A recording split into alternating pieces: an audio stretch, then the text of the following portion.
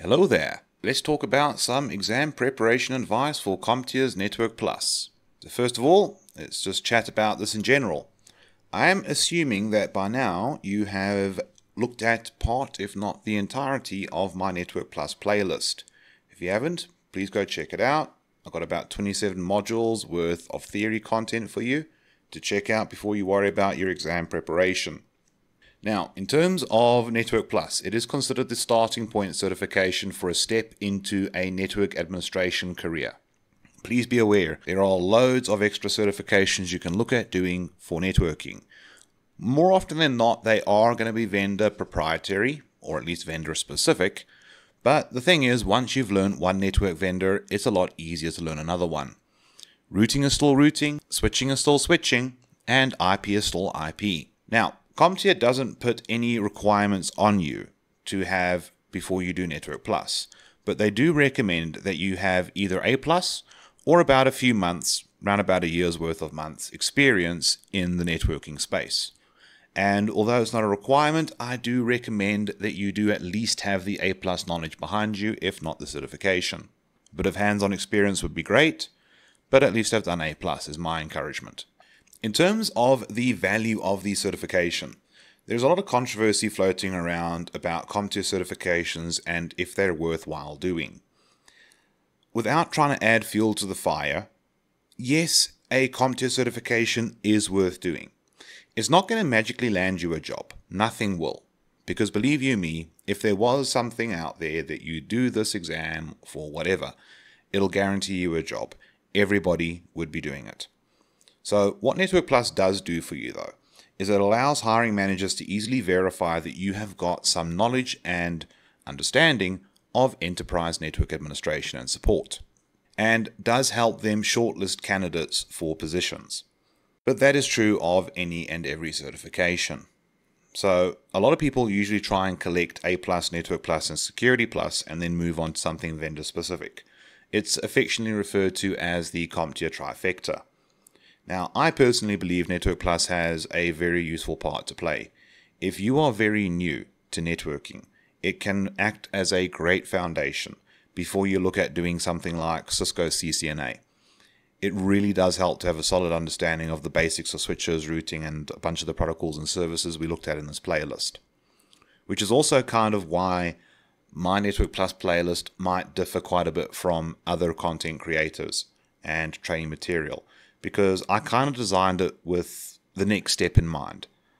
Not only do I want you to be able to pass Network Plus, but I would like you to have a much easier time if you decide to go further into networking. But ultimately, I'll leave it up to you to decide whether doing the Network Plus certification is worth your time, effort, and money. But the fact you're watching this means you're at least considering it and weighing up the options. I will not tell you to do it or not do it, but if you decide to, I will be there to give you advice and guidance as best I can. Now, studying resources that you can check out, besides my videos obviously, I would suggest that you do check out either CompTIA's Network Plus textbook, their official student guide. You can get it from CompTIA's online store.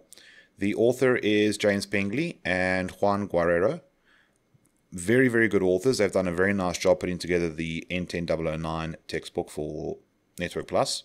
Please double check the details, especially during an overlap period.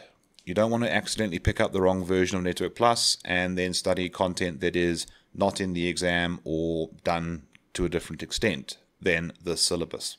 I've been preparing you for N10-009 with this series of videos.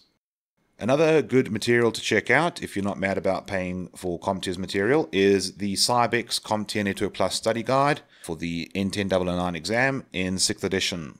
Todd Lamley is the main author and has been for Cybex for Network Plus for many years. Again, ISBN number is there if you want to check it out. I have always been a very big fan of the Cybex brand, especially when it comes to self-studying. It's written very well and smoothly if you are reading it on your own. Now, in terms of how my playlist aligns with the material, it doesn't really. I developed my Network Plus playlist in my methodology. Everything I did cover is in the material. It is in the exam. But I may have covered it in a slightly different way and definitely in a different order. Nonetheless though, you could still look at my videos and go back to the material, just jumping around to the various topics. Another resource you might want to consider, and if you do spend money on at least one of these three things, I suggest it be this: CompTIA's Cert Master Labs for Network Plus. It is available as an individual purchase license on CompTIA's online store, and it gives you some lab exposure and some practical hands-on experience, which you might not have much before you get around to doing this exam. So it can definitely help out for that lack of months to a year's worth of experience. Now, if you want to go and check out any more details about the exam, you can always go and check out the website on www.comptia.org. When you go to that site, you just have to mouse over to certifications, look for Network Plus, and click on the link. At the time of the recording, we are currently in the overlap period of N10-008 coming up on retirement and N10-009 replacing it. So at the moment, both are listed. After December 2024, only N10-009 will appear. But if you scroll down past all this lovely, nice information and fluffy stuff, you'll get to this table at the end, where you can see details like the code, the launch date, overall description, and then details about the exam. You can go and check out all these details in your own leisure. I have got the more pertinent information summarized for us here. So the exam code, as I've kept saying, is N10-009. There is no prerequisite. None of CompTIA certifications require you to have done anything beforehand, but it is heavily recommended that you've done at least A+. At most, you'll get 90 questions in the exam. You might get less. That all depends on the type of question you get. There is a hidden difficulty score that neither you nor I can see. But if CompTIA asks you some more difficult questions from the exam database, you get fewer questions, so that your exam experience is fair compared to somebody who has all the easy questions and more likely to get more questions then. Now, in terms of the way the questions are asked, it is multiple choice. So you'll be given a set of options to choose from with regards to theoretical questions. The questions might ask simple, straightforward things like what port number is associated with a particular application service, or they might ask you a scenario. Nonetheless, though, you will be picking from a limited choice of options. Now, some of the options are multi-select, where you have to choose 2 or more options. CompTIA is very nice, and they do indicate to you at the end of the question, choose 3, choose 4, choose 2. They tell you to choose more than one option. Then you get the performance-based questions, sometimes also referred to as simulations, in which CompTIA simulates some sort of practical exercise that you would have to do in the field. This is one of the reasons why I do encourage the Cert Master Labs. It is one of the ways to practice for performance-based questions that I can guarantee you is perfectly fine and sanctioned by CompTIA. Then, with regards to the time in the exam, you get 90 minutes to do the exam, an hour and a half. Do not worry, there is plenty of time, especially if you follow some of the advice I'm going to give you soon. But it does work out that yes, technically you would have to be doing a question a minute. The good news is though, there are some questions where you'll be able to read it and make your choice in less than 1 minute. And there are some that you might have to spend a little more time on. In terms of the passing mark, you have to achieve 720 points out of 900. Quite a high score to achieve, but this is one of the reasons why Network Plus is useful in the employment space, because you need to know quite a bit and be able to achieve a pretty good score here. And the certification is only valid for 3 years. After 3 years, it expires. Thankfully though, you can trigger what CompTIA calls a continual education renewal. The 3 main ways you can go about triggering a renewal. You can go and redo Network Plus, which sounds boring to me. Or you can do a certification that comes after Network Plus in CompTIA's learning journey. At the moment, that would probably be Security Plus for most of you. So if you do your Security Plus sometime before your Network Plus expires, that renews your Network Plus and it will expire alongside whatever date your newly achieved or attained Security Plus would. And there's an entire pathway beyond just that as well. So you could keep your CompTIA certifications valid for a really long time by just doing the next one at a strategic time. And then the third option is to pay a continual education membership fee per year, and there's a variety of things you can do. from attending free webinars to sharing transcripts from other vendors that CompTIA recognizes, and that will earn you continual education points that can extend the expiration date of your certification. Now, onto some exam and studying advice.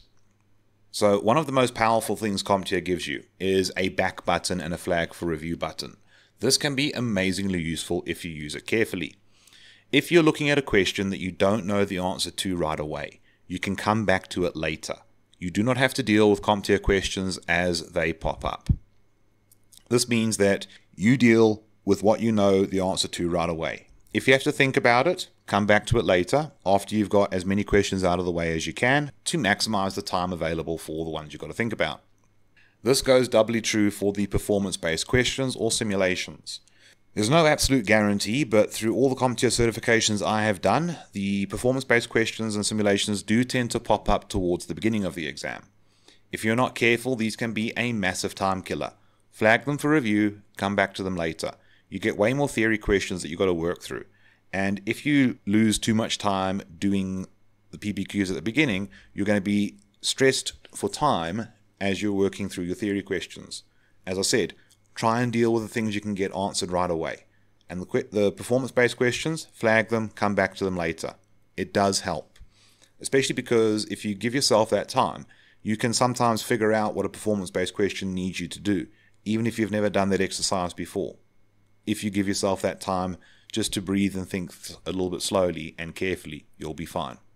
Then, read your question, obviously, then the options, and if you need to, read the question again. Especially when the question is kind of long, like a paragraph length of a scenario. It definitely helps to go back to the question after having looked at the options to make sure that you are picking the option that the scenario and question is looking for. And while you're trying to figure out what the right option is, there is nothing wrong with a process of elimination. With a lot of IT certification exams, you can utilize the process of that one's wrong, eliminate it. That one looks wrong, eliminate it, leaving you with 2 or more possible options. And from there, you can go with whichever one is technically more right given the question put forward. Believe me, this can help out a lot. And try not to overthink the scenarios given in a question. Now, what I mean by don't overthink a scenario is don't make too many assumptions and presumptions. They give you enough information in the scenario to make a choice. If you start making assumptions, you're going to start going too far, and given enough assumptions, presumptions, and conditions, suddenly every option could be right. Now, if you're sitting there and looking at a question, and the options, and one of the options is like, if that's true, then that could be true, and if that other thing is true, then that would be right. You've got too many presumptions going along.